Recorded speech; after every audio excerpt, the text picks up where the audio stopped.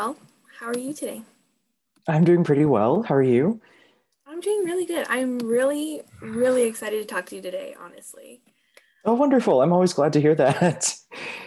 I have my copy of the Magic Fix right here. It's stunning. I'm so happy I got the hardcover because Under the Dust Jacket is literally like glorious.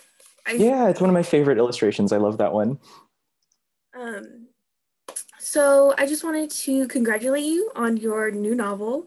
And actually it's the I guess 1 month anniversary of its release. Yeah, yes, it is. Um, how does it feel to have your book out in the world now? And as someone who says that they spend a lot of time in the library, how does it feel knowing now that children might stumble into a library and pick up your book and kind of connect with their parents in a way that Tian does with his mother? I mean, it feels really, really wonderful, frankly. I haven't been able to go to the library in a while because most of the local libraries here are closed. And so it's kind of a strange time to have my book in the library. I feel like, you can't really stumble into books on accident right now. You kind of have to really know what you're looking for. But in spite of that, I feel like it's been pretty warmly received. And I'm really glad that it's out in the world and that people have an opportunity to run into it wherever they are. So I'm really happy about that. I also wanted to ask you about the name Trungles. Mhm. Really sweet, like handle, I guess. I just wanted to ask you where that nickname came from. Oh, when I was in high school, I was really bad at public speaking, and so I joined the speech team at some point to solve that problem. And I won something at some point, and the speaker smushed my first name and my middle name together into one word and called me Trungle in front of the whole auditorium. And I didn't dislike it. I was like, okay, this is who I am now, so I'm just gonna embrace it. And I just added the S because I wanted to be all of the Trungles. Um, so after reading The Magic Fish, I was really just in awe. I was sobbing. I was in love with the artwork. And as someone who wants to be a graphic novelist like you, I wanted to know where did the, I guess, story originate? And did it change at all when you were developing it? Yeah, it changed a lot. I originally wanted to just do graphic novel adaptations of fairy tales that I grew up with, and it was going to be really straightforward. But I couldn't decide which one I wanted to do, and so I had three different projects kind of floating around in my head, and they were all art projects. They were not geared toward being books just yet. But then I realized that they kind of all had really similar themes of transition, of longing, of yearning, and of going from one place to another. So I thought that I could tie them a little bit more closely together with a more personal narrative. And I'm not someone who's really used to telling long form stories. I think the longest thing that I've ever written is like an essay. And so I thought of the Magic Fish more like an essay than a comic book. And that really helped me kind of tie themes and theses together to kind of have a more cohesive narrative element kind of wrap around this story within a story format. Seeing as this is a story that deals with how stories can resonate across cultures and language barriers, is there a particular tale that spoke to you as a child that you saw yourself in that kind of, like the Magic Fish will do for readers, that helped you deal with a particular issue you had growing up? Um, well, I think actually it was The Little Mermaid was the first fairy story, like the first fictional story that I really gravitated to as a kid. I was kind of aware of the Disney movie, but I didn't watch that until I think I was like 10 or 11, and I'd loved The Little Mermaid ever since I was like 7 or 8. And so I don't know, it was difficult for me to describe at the time probably why that story resonated so much with me. And I think it was just that the author was really trying to convey this sense of longing for something that he couldn't quite describe or he couldn't quite communicate.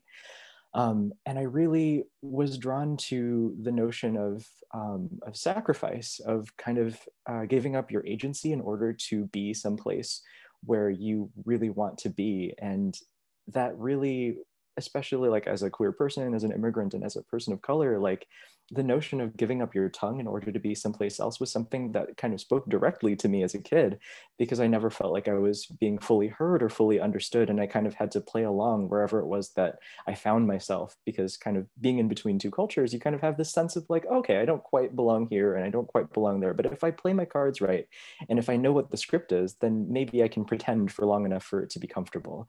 And I really took refuge in that story as a kid, because it helped me sit in my feelings. It helped me feel like sadness isn't something that needs to be resolved right away. And sometimes it's just something that you live with, and it's not necessarily something that needs to dominate your life, but it's certainly a part of it. Definitely. I think the idea of belonging is so integrated in queerness and immigrant stories and like immigrant life that when I came across this book, I was so, I guess, inspired even because so many times I feel like there's like one immigrant story and it gets told over and over again. And I'm just like, but there's more to people than that. And coming from, immigrant parents, I I don't know, I just love this book so much. And I just finished a book that dealt with the kind of Little Mermaid story as well, but in a different way. And I feel like when authors touch on fairy tales and they kind of spin it in a way that you do, it it brings new light to them, and I just really appreciate it. Yeah, thank you so much. There's themes of great loss, queerness, immigration, and xenophobia in the case of teen school intruding on his life. When it comes to this part of the book, which admittedly made me cry like a baby, was there a portion you knew that this was going to be a part of the story? Um, I originally failed to anticipate that the story was going to be very heavy. I came in and I was just like, I'm going to have a great time, and I'm just going to draw fairy tales because that's the story that I love, and maybe I'll make the main character somebody that young readers can really relate to, and it'll be great and it'll be fine. And then I realized, when you talk about immigration and when you talk about queerness, especially like with the story, it's kind of a period piece. It takes place in 1998, and the sort of like the complete lack of agency is really harrowing for a kid. And I think that was one of the things that I really wanted to get across, like within the context of like an immigrant family and within the context of the time and the language barriers. Like that was something that I knew in my head, like intellectually, like this is sometimes a difficult topic. And I was really wanting to tell the story from the perspective of the characters and not feel any pressure to like educate or edify an audience about like this is what like an immigrant story is, or this is what a queer narrative looks like. I just wanted to tell a story about a queer boy and his family.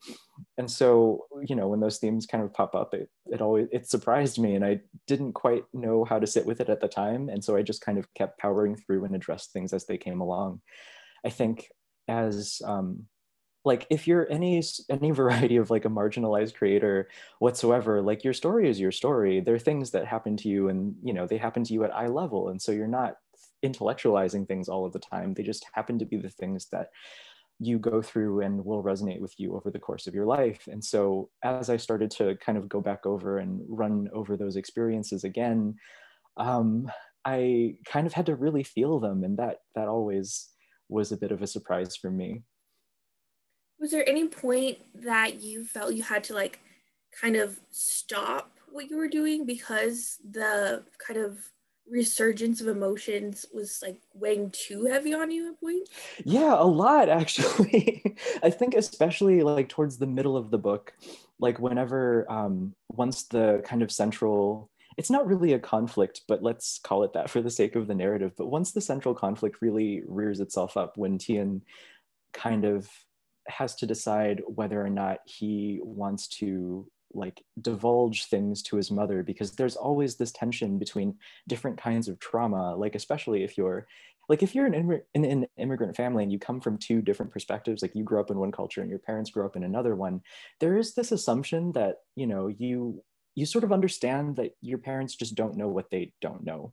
And so there's this understanding that you don't like you can't expect them to be there for you in all of the ways that you want them to be. And so Tien has that experience where he's like, I don't know if my mom can handle this right now because she has a lot going on and I have a lot going on and I can't help her. And I don't think that she can help me with this because we don't even know the words to express this to each other. So all that we can really do is sort of just sit with each other and be there for each other however we can. And I think, and that was something that I completely forgot was such a central part of my experience growing up, where I was like, oh, yeah, like I remember moments where I just didn't communicate with my parents to the fullness that I really wanted to because I didn't want them to be overwhelmed with, making a new life for themselves while also trying to figure out my problems. And so that was the part where I was like, oh no, I need to take a break. Um, I'm glad that you integrated all this because I feel like you say that you wanted to tell a small story about a mother and her son, but I think by having it so close in it, it really um, touches people like myself who kind of had that kind of barrier between themselves and like the kind of intergenerational, like not trauma, but like issues of Mhm, communication because I feel like any marginalized group has that culture where it's like we don't know how to communicate with our parents mhm. and we're always working through it even into our adulthood. Yeah. I just love that so much. And I absolutely live for complex parent-child relationships. So having the intergenerational connections, a really broken connection between Tien, Helen, and her mother was truly gripping.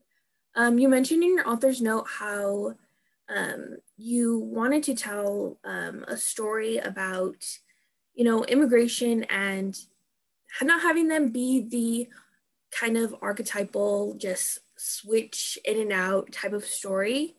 And I really appreciate that. But I think by having this story being so nuanced, you you carry it into our today, even though it's set in the 90s and the 50s, and even in like times we can't fully pinpoint with the fairy tales. Um, so, at what age did you know you loved art? At what points did your art develop to what it is today? Well, I've always loved drawing, and that was something that I did a lot when I was a little kid, but I never considered it to be a career for most of my life. I've only really been doing this for the past like 5 or 6 years, really, and probably only the last 4 years with like any degree of seriousness. Um, when you're kind of like when you're first gen, you're like, okay, I need to be responsible and I need to do something that where I can support myself and my family doesn't have to worry about me. Um, so I went to school, like I studied oil painting at a liberal arts university in art history so that I could like get a professional job and also like work on this thing that I'm really passionate about. And I don't paint anymore, but it was a thing that I really tried to pursue wherever I could in any formal avenues that I could growing up. My art classes were super limited. Like I think I exhausted the curriculum in my high school by the time I was a sophomore. So like there just wasn't a lot of resources for me. So I'm largely self-taught. And I didn't think that I was going to be doing comics at all for most of my life. Like it was a fun thing and I liked kind of playing around with it because I liked storytelling, but I didn't think that it was going to be a job that a person could have or that I could have because I needed to, be really practical. So when I was in college, I've told this story, I think in another interview, but I was an intern at the Minnesota Historical Society for a while because I really wanted to get into history and I wanted to utilize my art history degree. And so, so I was real excited to get this internship because it was like my dream job. Like if I like interned here, I could go on to do other things. I could do gallery management. I could like do stuff that I was really excited about doing. And then the government shut down that summer because there was a budgeting dispute between the Democratic Farmer Labor Party and the Republicans. And so the government shut down for a couple months. And I was considered non-essential personnel because I was just an intern. And so I was just out of an internship for the summer and I had to figure out what to do. And while I was figuring out what to do, I just started drawing comics to like kind of while away the time and posting them on the internet. And that process kind of wound up getting me a little bit of attention. And then I started getting comic jobs and I was like, okay, I guess this is what I do now. I think there's something really inspiring about having people like yourself and other authors that I've talked to that kind of come to writing, kind of come to storytelling, because like I think there's like a narrative that if you want to be a writer, you have to do it early. If you want to be an artist, you have to be drawing at 5 years old. But like, I think with your art, which is stunning, you see that people can come to it kind of later on and really hone in on it, and it can be beautiful and you can be successful like yourself. So of the projects you've done in the past, including work for Oni Press, Boom Studios, and Image Comics, which are you most proud of and what goals you have moving forward when it comes to your career? The works that I'm most proud of. So there are two writers that I loved working with. So Marguerite Bennett and Alex DeCampi are two writers that I've worked with before. And we've only done a couple of projects together, but I really, really enjoyed that process. And they're writers who really appreciate that sometimes like an artist is not always appropriate for like certain projects. And so I would not be somebody that you would go to if you wanted like a superhero story, but if you wanted like a fairy tale or something that's told in like a storybook kind of way, like if that's what the project is, then you know who to go to. And so I really appreciated that.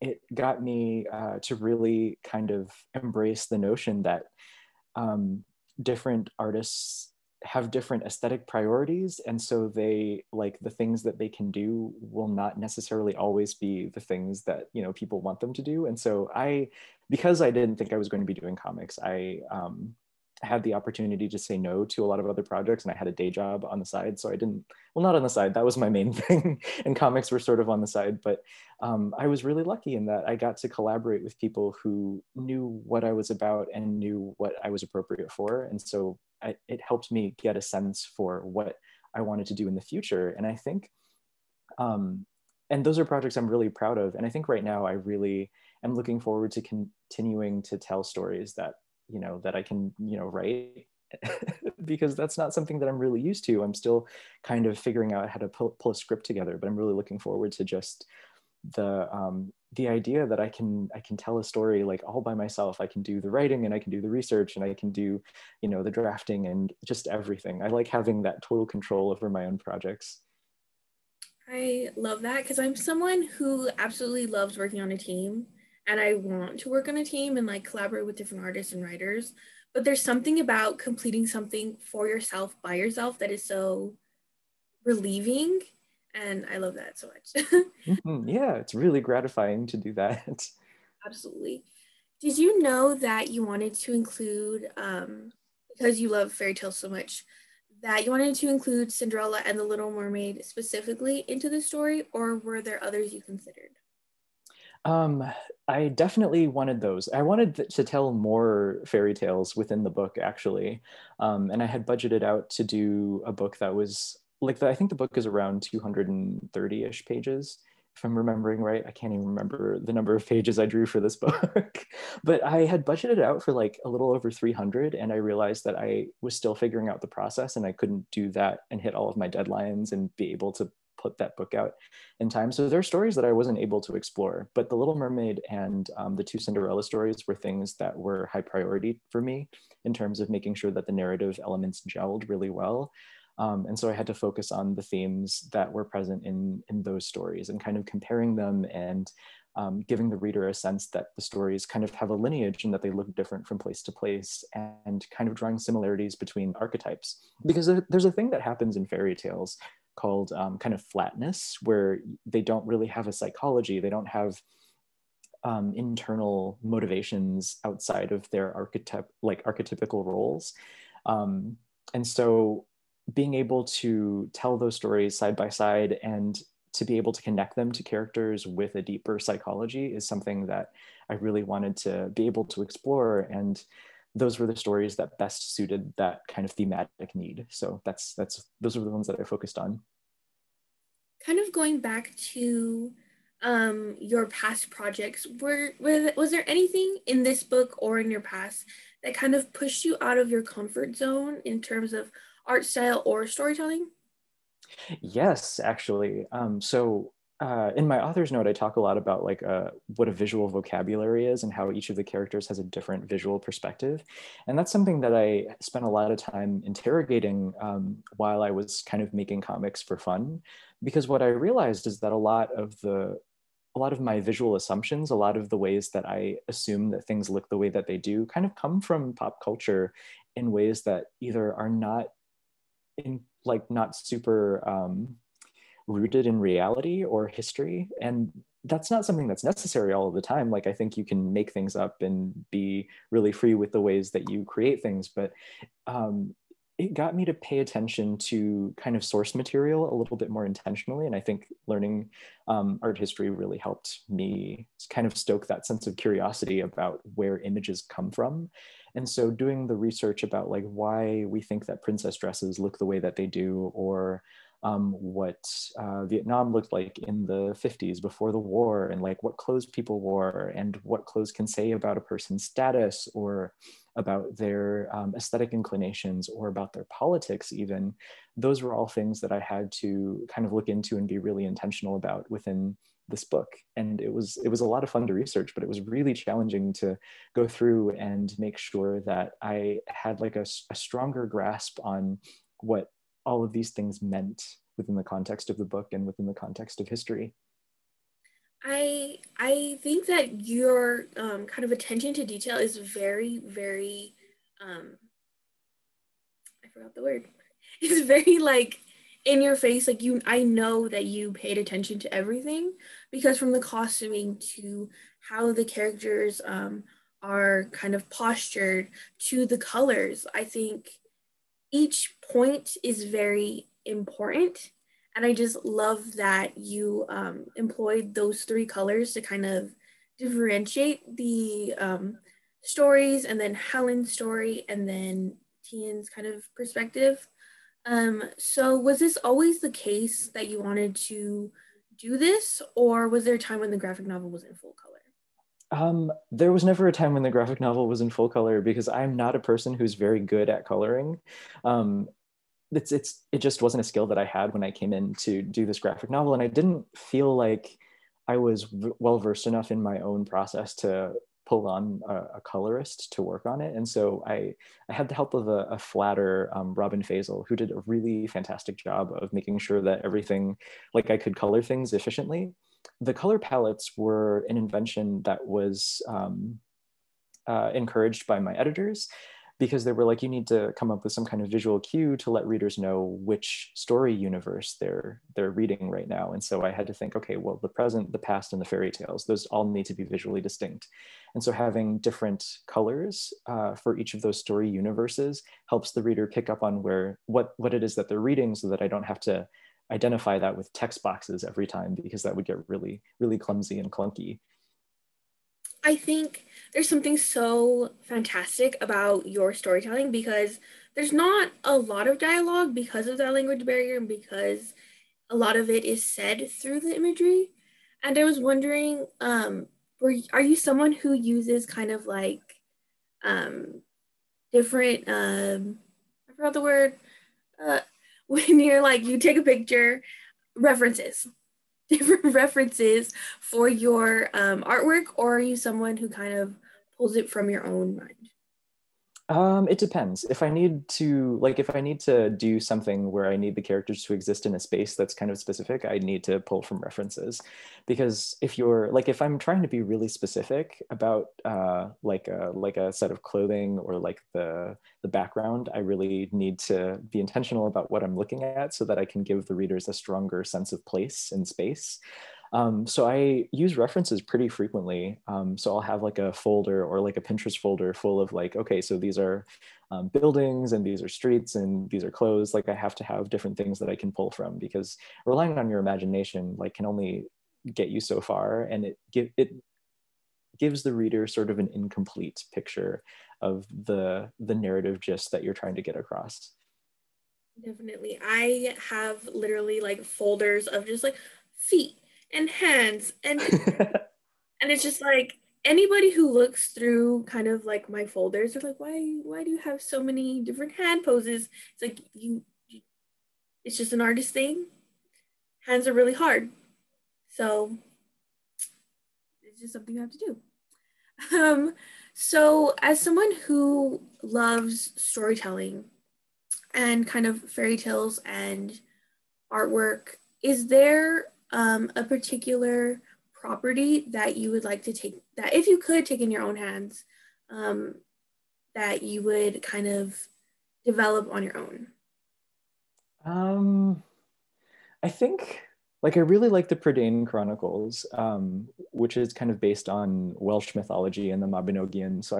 So maybe that, but I don't know. I don't know that there are a whole lot of different properties where I feel like this is really appropriate for my visual style.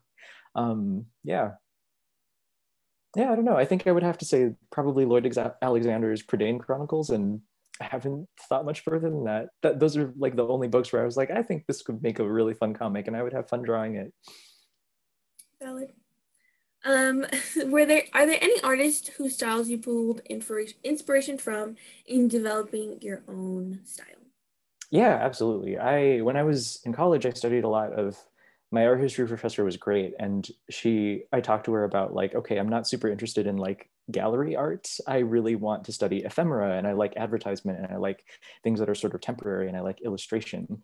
And she was like, okay, so you can look into these resources. And so I got a really great chance to look at children's book illustrations at the turn of the century and its relationship to book publishing and printing, and the technology that it took to make books at the time. So there used to be a much closer relationship between art galleries and gift books.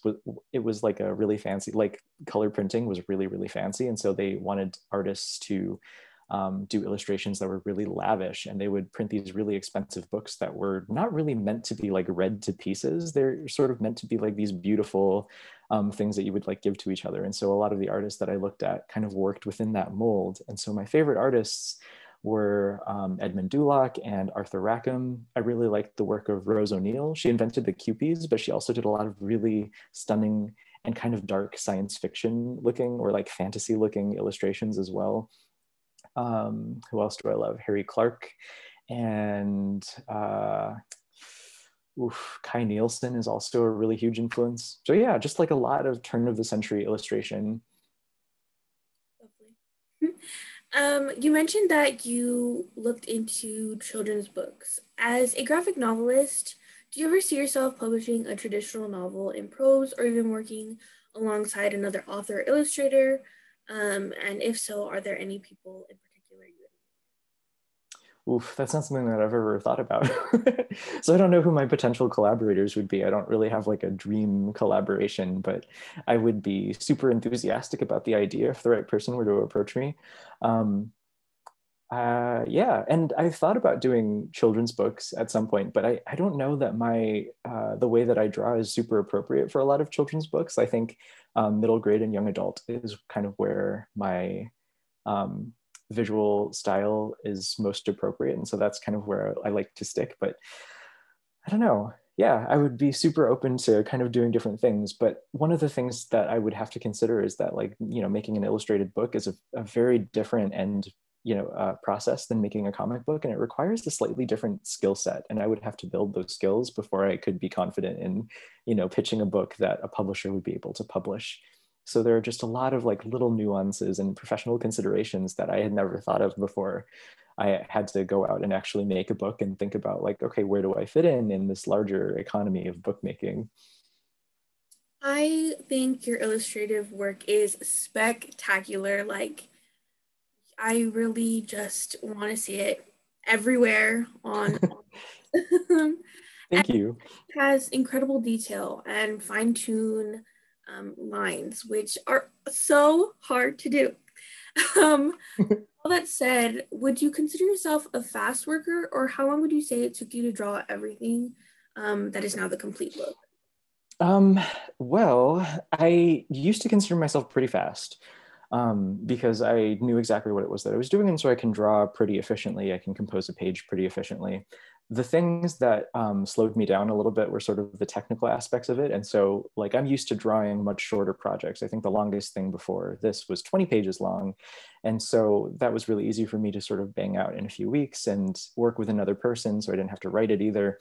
Um, and so being able to draw, I could just say like, yeah, I'm a pretty fast person when it comes to just the drawing. But when you're doing like a graphic novel that's over 200 pages, the process of like drawing traditionally, and then you do the pencils, you do the inks, you wait for it to dry, you clean it up, then you have to scan it, and then you have to format it before you can start coloring it and getting it ready to be printed. That process really adds up every step. So I had to figure out a way to do that a little bit more efficiently. And so at the moment, I think I'm someone whose drawing skills are like fine for what I want, for what I want to be doing, the stories that I want to tell. But there are like technical things that I still have to learn. Like I had to learn how to draw digitally, and I had to learn how to format things to make it appropriate for the designer to work on the book. And yeah, they're just like a lot of little things that I'm still kind of picking up along the way. And so right now, I would not consider myself to be a fast person at making comic books, even though I have always been someone who draws fairly efficiently. There are just so many other things to think about and consider that that I had to learn, and learning takes time. Absolutely. I feel like um, with the book, I can tell that it took a long time. And when I was reading kind of like the first few pages, I was interested to know what is your preferred medium to work in? And was it difficult to sort of make sure the digital imagery matched what you already completed traditionally? Yes, that was so hard. I mean, like I'm used to working traditionally mostly, and so that's where my comfort zone has always been. And I'm starting to get much more comfortable digitally because it's just so much faster. Because when you're done drawing, you're just done drawing, and you can save the file and you're all done. But if you're doing work traditionally, you have to do so much preparation and file formatting and stuff like that. And so, like if it comes to like just the drawing portion of it, like I prefer working on paper. I think most artists would prefer working traditionally, but I find that the cleanliness and not having to worry about my workspace and just being able to save things efficiently, if I'm making a book, that's different than I'm making like a series of art objects. And so I don't have to be precious about making things traditionally if I'm working in that mode. And so it just depends on what I'm trying to do. If I want to, do a series of illustrations, I think I would prefer to work traditionally. But if I'm, making a book, something long form, something that requires lots and lots and lots of pages, I would much prefer to work digitally, just because it's so much more convenient to that end.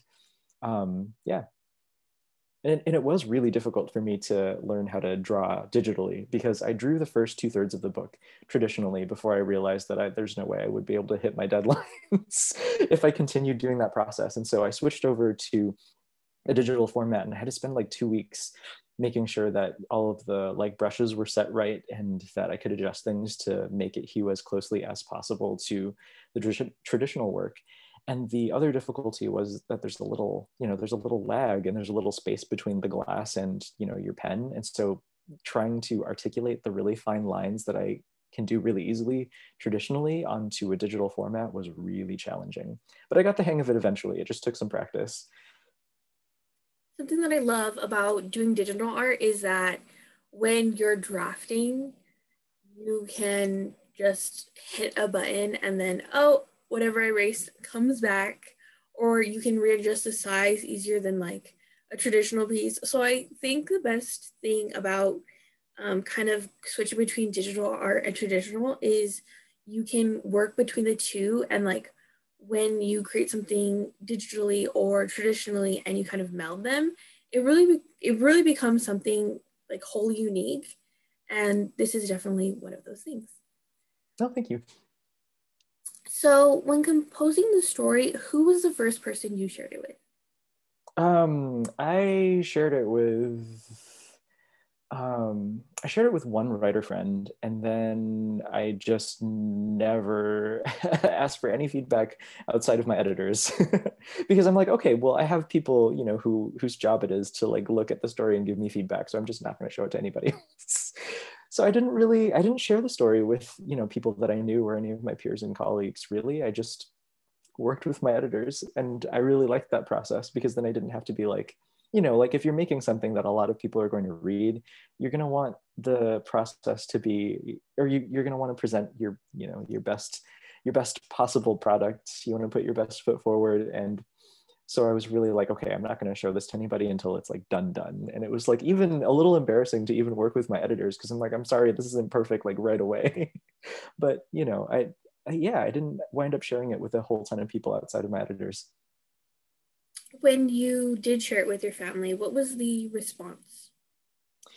Um, well, it was pretty positive, but like my parents are not used to reading comic books, and so I don't think that they would know how to like that's one thing that surprises me because I sort of take comic books for granted. Like a lot of us grew up reading it, and it's really easy to pick up on the kind of visual patterns and the kind of visual grammar that goes along with reading a, you know, a series of panels.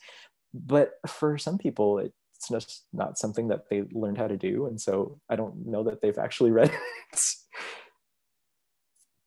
I feel like with parents, it's just like you can give them your thing that you worked on for so long. And it's just like, cool, great. Yeah. Like that's the best you can hope for, honestly. Hmm. Yeah. And it's sort of like there are so many little milestones that you kind of understand like is a big deal because you're like, oh, okay, like this is a thing that I recognize within my industry. But then like even with people who like aren't your parents, even with people just outside of the comic book bubble or like or whatever, it's hard to explain to them like, oh, like this is a thing that matters a lot in my industry. Like it's all very context specific. So I think, you know, sharing it with other people, it sort of keeps you really humble because they don't really have a concept for like, you know, any accolades that you could potentially get. Um, and it's also kind of freeing because you sort of like don't worry about those things quite as much. So could you talk a little bit about the chickens? Yes. Oh my gosh. I love them so much, but I was super against the idea of having chickens at the beginning. They're about a year and a half old, and my spouse actually ran the idea by me because they were really interested in getting chickens. And I was like, I didn't know that was a thing that I could do in the city. So apparently you have to take a class and then you have to, you know, get a certificate and then you have to get it okayed by the city to have a chicken coop in your backyard. And there can only be so many chickens within such and such amount of space. And it has to be a certain number of feet away from any like habitable human, you know, building. So there were just a lot of rules that I didn't know about it. And so I was like, this sounds like a headache. And also, I'm not an animal person. Like, I'm someone who does not like anything with its own personality or its own intestinal tract. Like, if I have to pick up its poop, I don't like it. And so I was super against the idea of getting chickens. But then we picked them up because the hatchery will send them to a central location. And ours was like a chicken supply store. And we went and we picked them up and we got three of them and we, you know, took them home in like a little box and we had stuff prepared for them and they started like playing with each other and like cheeping at each other and I was just so I completely fell in love with them. It was super embarrassing because like there was a moment where I was like, these are now my children and I'm going to take care of them for their entire lives. But it's just been a joy, like kind of seeing them grow up and, you know, they've been laying eggs for a little while and they're molting for the first time and they have all kinds of little milestones that I get to be really excited about. So I like hanging out with them and I can see the chicken coop like directly outside of my office. So it's always a lot of fun to kind of look over and look at them kind of, you know, doing their thing and taking their dust baths and, you know, yelling at each other like chickens do. I know you said that you're not sure when you'll do children's books, but do you ever think that there's one day you will write a picture book about your chickens and all their antics? Oh, probably, definitely. I'll start working on that right away. It would be fun. It would be cute. And it would be something that I would really love to do. They have such distinct personalities. I'm sure I could spin a story about them. I would love that. I just love the idea of the chickens and like how like integral they are to like your life and like comfort and just I love that so much. So I've read that the magic fish is a standalone and that you want to tell a story next that is much different in tone. Where are you at in your next project? Is there anything you can share? Um, I don't know what I can or can't share about it actually. I don't think I have like any kind of NDA because it's like it's my project. I don't have to like I don't have to keep anything a secret really. But my next book is just going to be it's going to be a pretty straightforward like teen romantic comedy. So it's going to be the characters will be a little bit older than teen. There will still be a lot of like kind of family themes, and there is going to be a fairy tale reference in it, but I don't know how explicit I want to make it, that reference. Yeah, so I'm really excited about it. It's about a girl who is in high school and she likes to keep herself really, really busy in order to not deal with any of her feelings. And so she's overcommitted and always busy, and she has to figure out a way to make time for her friends and make time for her family so that she has an opportunity to develop meaningful relationships outside of just striving for her academic goals. So that's my next project. I'm really excited about it because I really the magic fish wound up being so much more emotionally hefty than I thought it was going to be. And I just really wanted to spend a lot of time in a place where I could experience just a lot of joy and a lot of fun. And so I just wanted to do a book that was that was straightforwardly fun. I am so excited. I love when authors are discussing their next projects because you could just see, like, in your face how excited you are, and it's always so exciting to hear what's coming in the pipeline. So do you ever picture yourself kind of manifesting your own kind of fairy tale story? I mean, I do, and I think like in a way I'm doing a lot of that already. But the thing that I really enjoy about fairy tales is that they are like they're constantly reiterated, and they exist in so many different formats and so many different just iterations that I don't really have a sense that I'm trying to do that on purpose. Like I think if I'm gonna do a fairy story, like I don't really have a lot of problems referencing something that came before me because that's sort of what makes fairy tales special is that they have a lineage and that you can go backwards and you can figure out which stories kind of come from what places. So I'm not a stickler for novelty, and fairy tales are such a rich space from which to draw any kinds of stories that whatever I do with it I'm going to be happy with. I love that. As a closing question, and considering the time of year, what is your favorite holiday tradition, and is there any holiday story that you always have to read, watch, or listen to? Oh my gosh, it's going to be a long list because I love the holidays. I am someone who really likes kind of the very sentimentalized sort of almost corporatized holiday traditions in the U.S. And so I have a huge list of movies that I watch every single year, starting kind of in the middle of November. So right now, all the way up until New Year's. And so I'll watch I have like the whole collection of Rankin Bass animated, like the stop motion animation Christmas movies. And so I'm going to go through and watch all of those. And then I'm going to watch all of the Garfield Christmas specials and then all of the Peanuts ones. And then I'll start watching kind of the bigger long form movies. Like White Christmas is always a fun one. Um, Gosh, what else? There are all kinds of like new holiday movies coming out too. So there are some on Netflix that I still haven't seen. I recently incorporated Rise of the Guardians into the Christmas movie pantheon for me because it's such a fun movie, and I feel like it underperformed, but it's so unfortunate because it was so beautifully put together and it was just done so well. So yeah, I have a huge list of Christmas things that I'm going to get through. Have you seen Klaus on Netflix? I have, yes, it's so beautiful. I love it. Yeah, I think that has kind of melded into my traditions, and I definitely can't wait to watch it this year. As well as I think the movie's called like Jingle Jangle. It's Yeah, I sometimes saw previews for that. It looks so cute. I love campy Christmas movies so much. And what is that one with like Kurt Russell as Santa Claus? I haven't seen that one yet, but I'm really looking forward to it. I can't wait. Speaking of holidays, would you ever write a holiday story?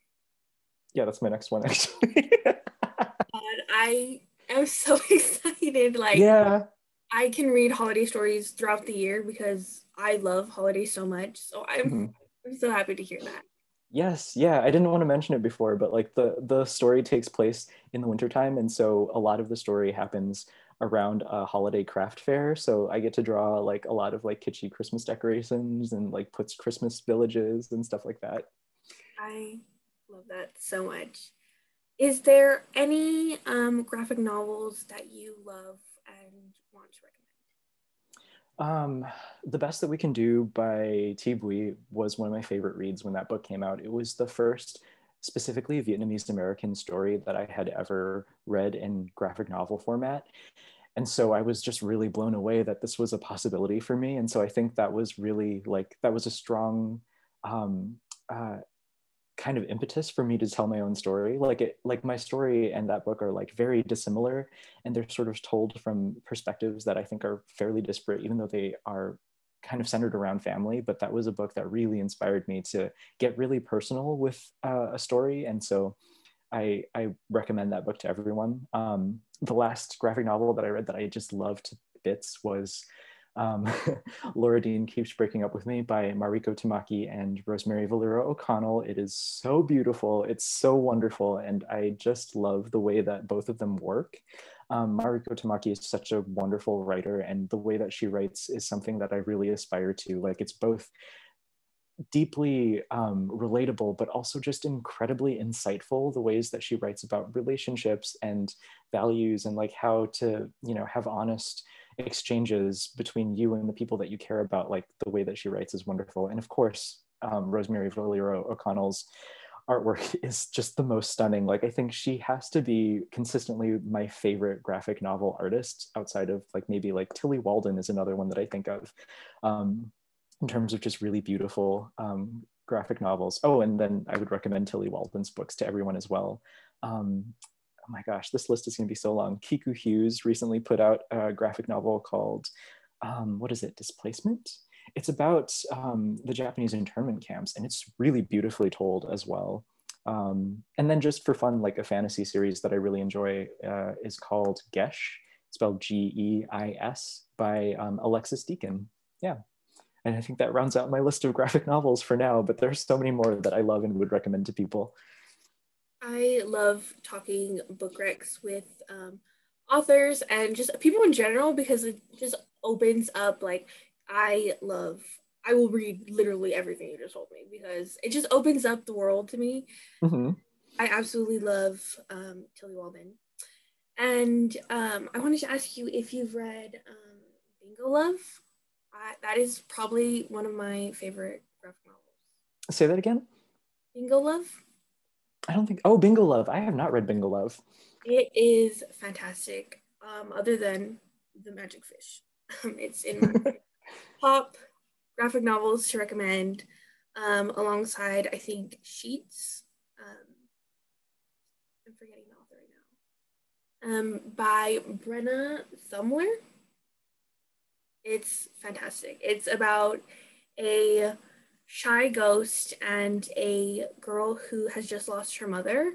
Oh, yes, I have heard of that one. Yeah. Mm-hmm. Fantastic. I highly recommend. Cool, cool. I'll look into those. So yeah, thank you for interviewing with me today. I really enjoyed it.